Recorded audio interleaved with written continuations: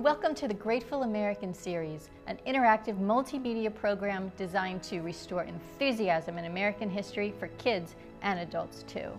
Creator of this series is David Bruce Smith, an author and publisher here in Washington, D.C. I'm Hope Katz Gibbs, your co-host, founder of Incandescent Public Relations and Incandescent TV. We're here today at the magnificent Lincoln Cottage at Soldiers Home with Erin Carlson Mast, the executive director. So welcome to the show. Thank you, I'm glad to be here. First, tell us about this amazing property. President Lincoln lived here in the summers, is that right? That's right. President Lincoln came here to live with his family for over a year of his presidency. So that's over a quarter of his time in office he spent living here with his family. President Lincoln's cottage is about 3 miles north of the White House. Lincoln commuted between the Soldiers Home and the White House on a regular basis. And so we know that that ride took him about 45 minutes, which is about how long it takes today. While the cottage didn't take them away from the Civil War, it did give them more privacy than they had at the White House. What are some of your favorite things about the cottage, and what do kids love to do when they come here? Kids really love the wide open space out here and the chance to use their imaginations. What I really love about the cottage is that we're not a typical historic house museum. We really focus on Lincoln's big ideas and what he accomplished while he was living here. And kids like to be able to hear about that and think about how that's really a model for their lives. Lincoln is very relevant to us. In many ways, he seems like a very modern president. He had to work very hard to achieve what he did, and that's a good model for children today. Do you think the reason for the problems kids have in either knowing or caring about American history is because there's something amiss in the educational system, or do they not care? I'm a firm believer that kids are naturally curious and they crave information and they want to learn. So if children don't have an interest in history, I don't think it's their fault. We train our staff to engage students in history. It's about finding age-appropriate ways to share the stories of what happened here. The stories here are really fascinating, and they're stories a lot of people haven't heard before. Share some of them with us. One of my favorite stories is about when Lincoln's here late one evening with Mary Lincoln, and they get a visitor. It's a group of visitors who are coming, including an Englishman named George Borrett. The visitors knock on the door late at night. Lincoln's already gone to bed, and they prevail upon the butler to have a meeting with Lincoln.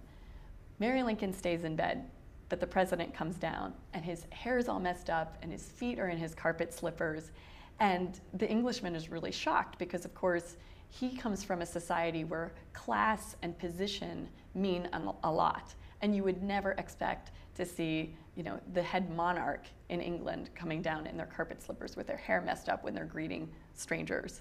And this is exactly what Lincoln did. It makes Lincoln kind of funny, very accessible, just like he was when he was out here. Children are always shocked to find that during Lincoln's time, you could walk up to Lincoln's front door, knock on the door, and have a meeting with the president. That's just not something that we're used to anymore in this country, but it's something that was very much part of Lincoln's world. We know that Lincoln had a great sense of humor. Not all of his jokes convey to us nowadays because, some of the humor is kind of dated. But one of his techniques was to make fun of himself, really. For example, Lincoln was 6'4", he was pretty lanky, and he knew he wasn't the most attractive man in the world. And rather than being self-conscious of that, he used that as part of his humor, to lighten the mood with the crowd that he was speaking with. So he was renowned for being able to diffuse situations and charm people that were really not expecting to like Lincoln. So as we end, can you give us 3, 4, 5 things that we can talk about around the dinner table about President Lincoln and Lincoln's Cottage? I think one of the great things about Lincoln is that he had that daily commute. He used that daily routine to gain new perspective on what was before him. And so I think using that as a lesson for finding those, more tedious parts of daily life and turning them into teachable moments, turning them into things that you can use to learn more about the people who are around you. That's a great thing that Lincoln did while he was out here. Lincoln also loved spending time with his children. There are a lot of great stories of Lincoln out here playing checkers with his son Tad, or one of my favorite stories is that Tad's pet peacock got caught up in a tree, and Lincoln climbed up the tree to rescue the peacock for Tad. And it's a really funny image to think of Lincoln climbing a tree out here. The third thing is that These big ideas that Lincoln had didn't come from nowhere. When he had an idea, he wrote down these bits and pieces of ideas on pieces of paper, and he either stuck them in the brim of his hat or he stashed them in his desk so that later on he could pull all those ideas together and come up with amazing documents like the Emancipation Proclamation. When Lincoln was here, he developed the Emancipation Proclamation in the first summer he was living at the Cottage.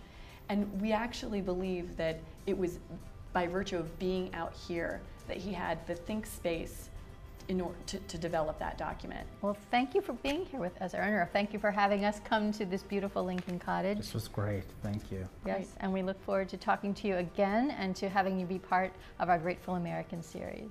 Thank you again. It was a pleasure. That's it for today's episode of the Grateful American series. We look forward to restoring enthusiasm in American history for you and your kids. Be sure to check out our website for more episodes at www.incandescenttv.com.